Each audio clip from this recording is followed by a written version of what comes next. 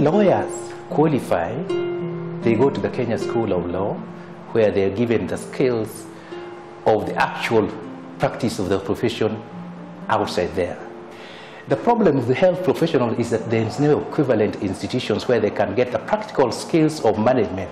They have their academic skills, depending on what their profession is, doctors, pharmacists, nurses. Managing people and managing institutions requires more than academic skills.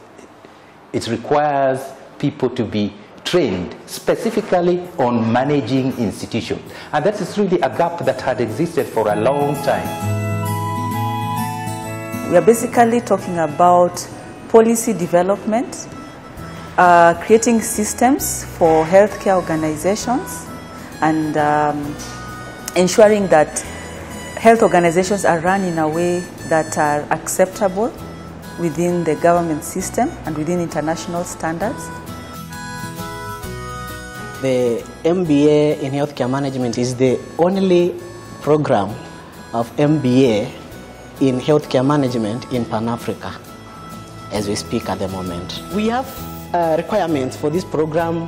One needs to have an undergraduate degree, and they need to have worked for at least 2 years experience, most probably in management position. We have 2 categories of programs. We have programs that focus on leadership and others that focus on management. So the leading high-performing healthcare organization is a leadership program that targets senior health executives in the country, those people who are responsible for making decision and policy formulation. Then we also have executive healthcare management. So after you have trained these senior leaders, we now train the middle-level managers.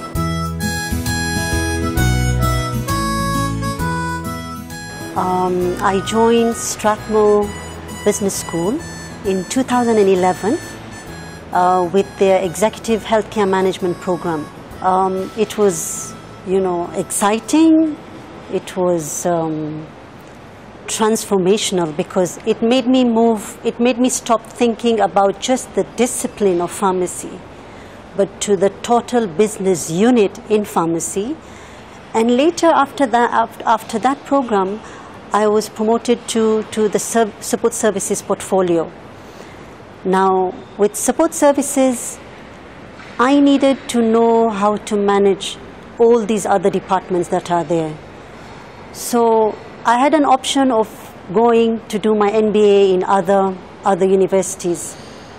But the kind of teaching that I had in Strathmore was so amazing, and the richness of the experience of the whole class is really something that I don't think is available in the country.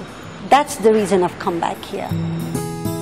Right from the word go, you could tell that the lecturers, the professors are quite well versed in what they taught, and there was a personal connection between the students and the lecturer, and also the case-based methodology that is used in the process of learning, during which you discuss real cases in a business environment, in a hospital setup. The programs are designed as a platform for unlocking people's talent. Our teaching method is such that we encourage people to describe their own problems and then working with them to solve their specific problem.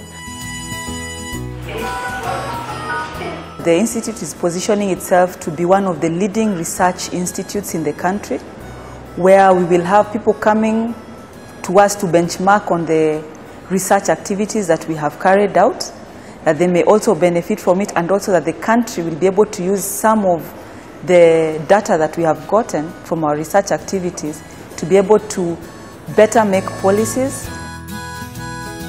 This is what is unique about Strathmore. The way the administration helps you settle down, the content of what you're learning is sent to you, the way we are using technology to learn. having lecturers from other business schools. I mean, where else in Kenya can you really get that? The programs we are currently running is just the beginning. Eventually, we want to create two things: a Strathmore School of Global Health and also the Strathmore School of Medicine for quality training of health manager, but also quality research for health that informs policy and practice in Kenya.